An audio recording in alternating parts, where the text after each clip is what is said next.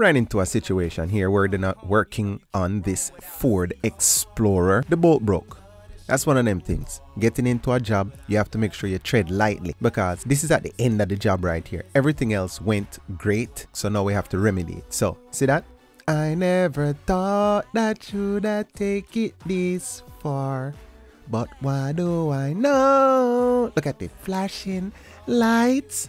Yeah, so the flange is bent. Why is the flange bent? This flange is so flimsy that when I was trying to tap the broken stud out, it bent the flange. So I had to remove the stud, heating up the flange now, and then busting out my tool. See that? Slide hammer to the rescue again. Bam.